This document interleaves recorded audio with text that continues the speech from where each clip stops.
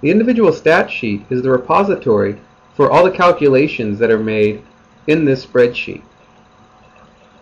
Going to the sheet, you can see that it contains a lot of data.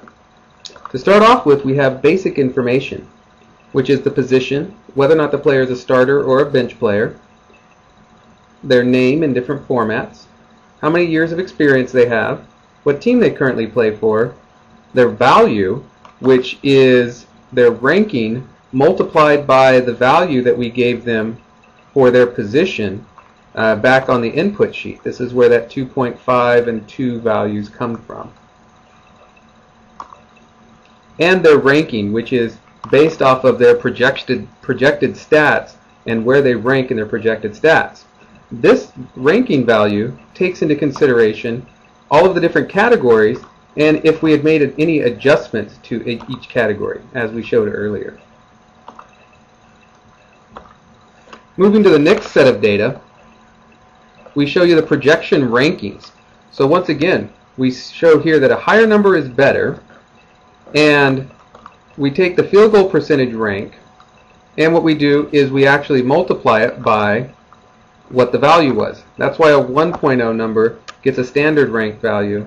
If we want to get a higher value, that comes out to be a 2.0. Or 2.0 means we double what this actual ranking value is.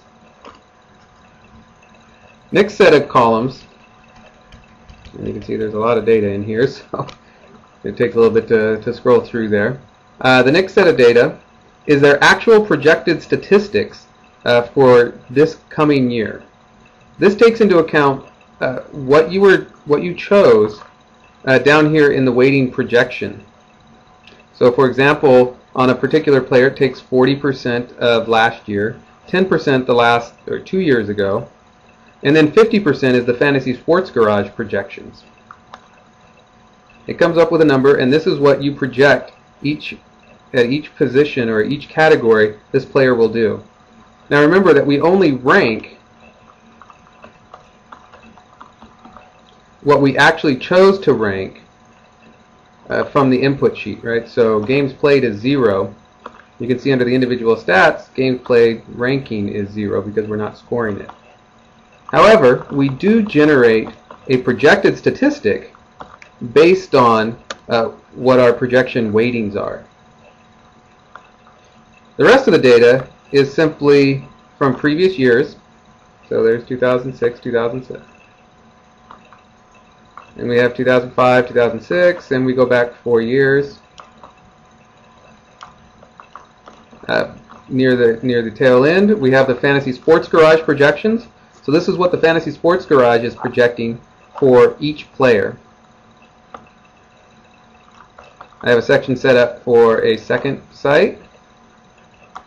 I don't presume to know everything, so I would like and encourage you to go off and get other sites.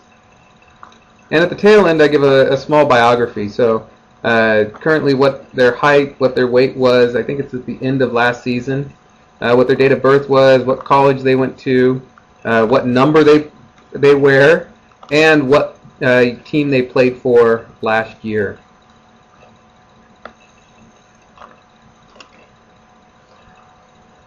Next, let's move on to the overall ranking sheet, so you can see how all this information is correlated into something that makes sense for you.